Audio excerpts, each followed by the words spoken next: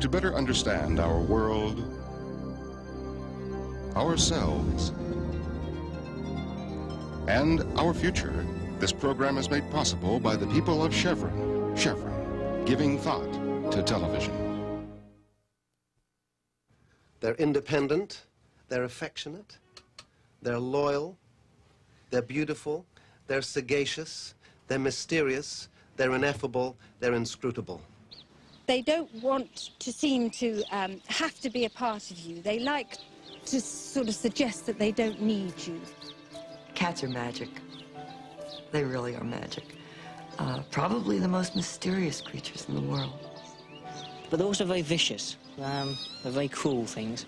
I suppose that's another thing I like about them, their ability to be one thing and then another. The domestic cat harbors a sort of split personality. Within even the most demure pussycat lurks a creature of the wild.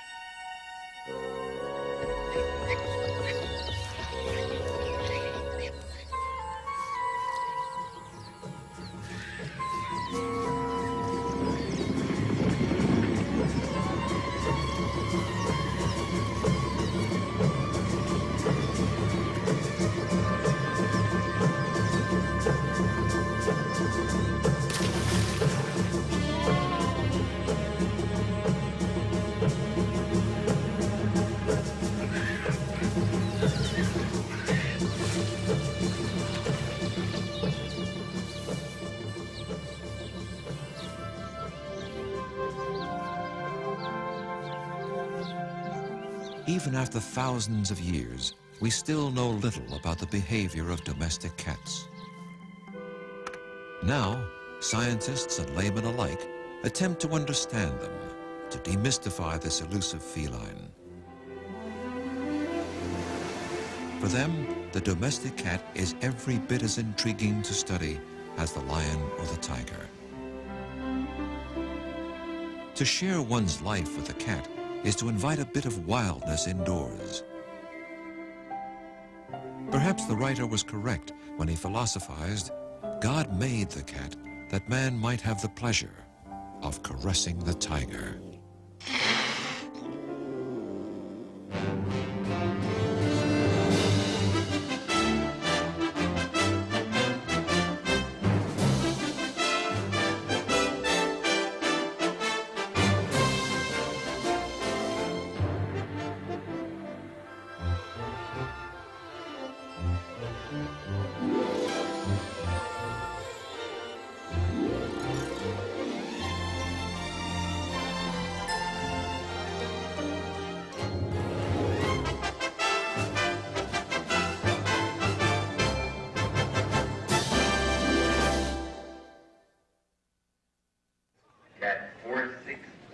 Today, the Western world enjoys an unparalleled love affair between man and beast. The cat now surpasses the dog as the #1 pet, and annually we spend more on cat food than on baby food. Following cats immediately in their carriers out the exhibitor. On any weekend, proud owners display their pampered pets to thousands of fellow enthusiasts. Some 36 breeds compete. Long hairs, short hairs, and some that seem to have no hair. There are nearly 58 million pet cats in the United States alone. While many are common alley cats of little monetary value, some exotic breeds sell for as much as $3,000. And although many people dislike and distrust cats, a far greater number adore and indulge them. Keeping cats and their owners happy has become a major industry. It's extremely durable. Okay, it's synthetic fur. Look at the beads in the middle there. You see the beads? Oh, yeah. Okay, listen. You hear that little scratchy sound? Drives the cats crazy. They love it. This is one of our kitty condos. We have a birthing area or litter area. Kitty pan comes down on the bottom. It's made of solid wood construction, stain-resistant carpeting, All right, are you tired of rubber mice? We got something better than rubber mice. Video catnip for the couch potato cat in your life. The cat, as you can see, has a tubular body. Everything is in line. It's got the long body, the long tail, the long head to go with the rest of the body, long bone. The people keep him in wonderful condition because he's very muscular. He's not skinny at all. He's just slim and hard, like an athlete.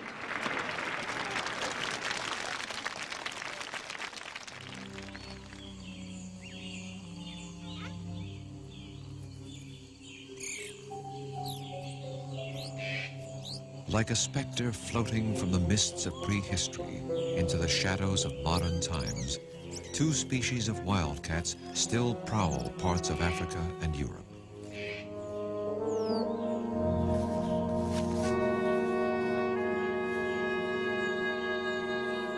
Presumed to be the ancestors of today's house cat, they even look like tabbies. But wildcats are fierce and formidable animals, in no way tame. In ancient times, many became tame when farmers fed and sheltered them as valued rodent killers.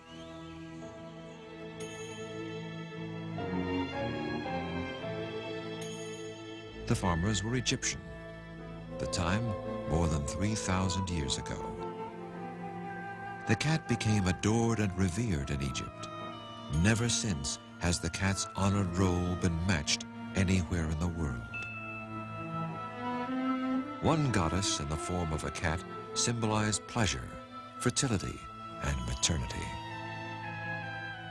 Cats were also associated with the deity believed to start the sun on its daily course, and one who symbolized life itself.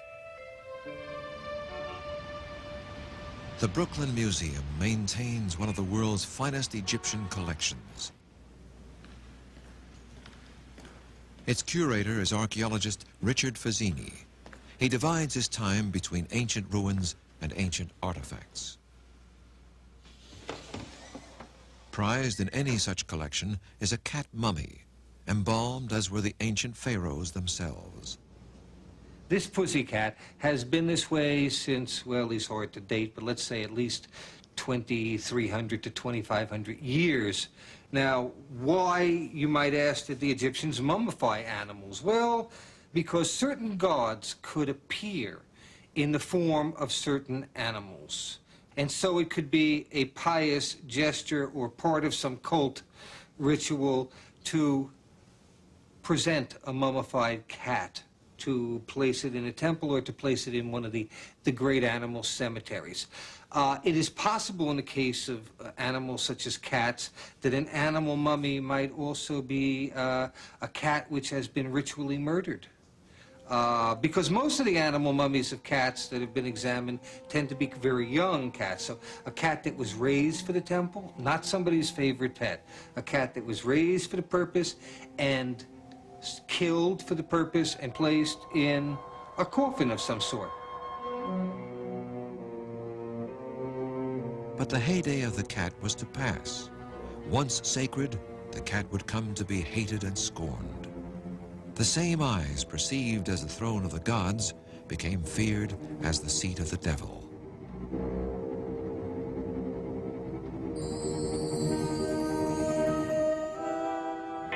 Believed by many to be the companions of witches, thousands of cats were tortured, burned, and hanged as recently as colonial times in America.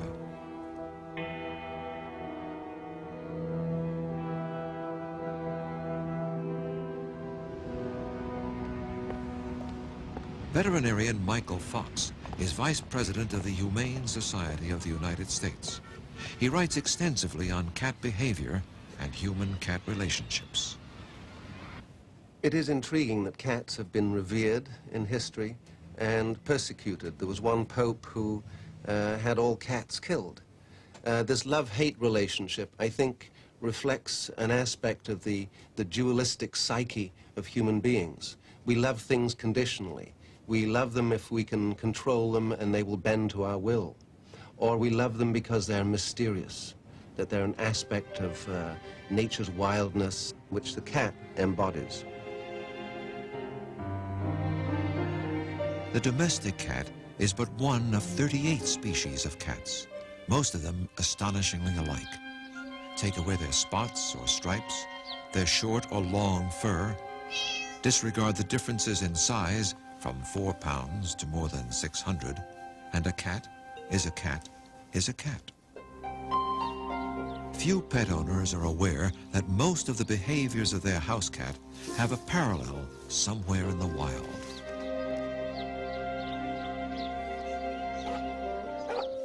The cat is an enchanting combination of beauty and utility. Its sinuous movements delight the eye. Cats get some of their suppleness from their shoulder joints, which are so constructed that they can shift the front legs freely in almost any direction. They have almost no collarbone and an exceptionally limber spine.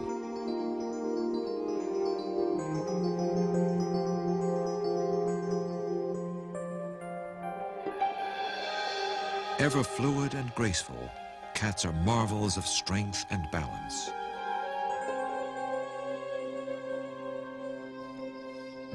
All cats advertise their territory. Spraying deposits a pungent scent.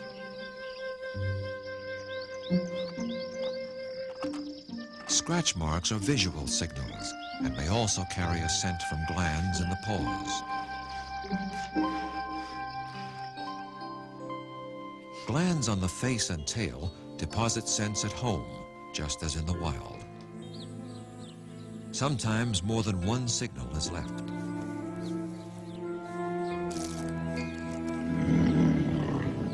Territorial fights could be deadly between animals with such sharp teeth and claws. So most disputes are settled by body postures and intimidating bluffs.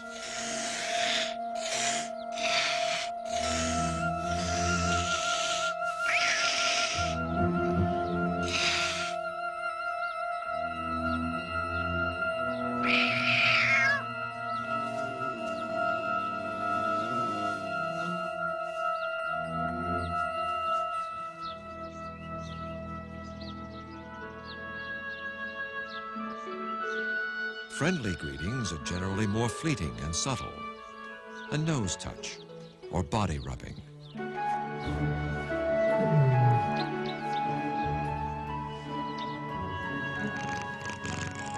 Exactly how and why cats purr remains a mystery. We do know that both purring and kneading with the paws first appear in infancy to stimulate the mother's milk to flow.